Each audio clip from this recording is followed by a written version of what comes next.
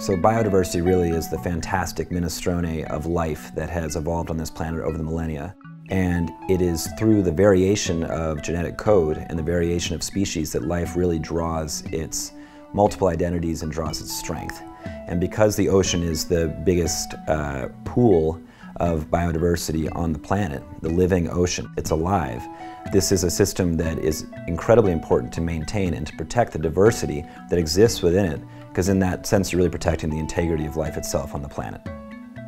Only 5% of the ocean has been explored by science, so that leaves 95% of the ocean that's essentially been unobserved by human eyes or by scientific equipment. When you consider the amount of life that we've already found in the ocean, the amount of genetic variation, and the benefits that we receive from the life that we discover there, such as new drug therapies that have come out of sea sponges and other discoveries that are just waiting to happen in the ocean, it really starts to make sense to conserve areas of the ocean, even if we haven't identified them directly as having essential life in them. These are areas that surely contain resources and value to the future on the planet. So dead zones in the ocean are formed off the coast, usually at the mouths of rivers and other watersheds from the interior. Through agricultural practices, a lot of nutrients end up running off into the ocean.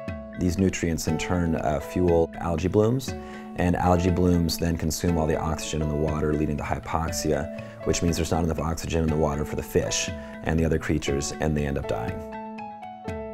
Dead zones can be brought back if we stop putting the nutrients in the system that fuel the algae blooms. Just shy of 50% of the ocean is what's called the high seas, which means it's ocean that's outside of any nation's exclusive economic zone.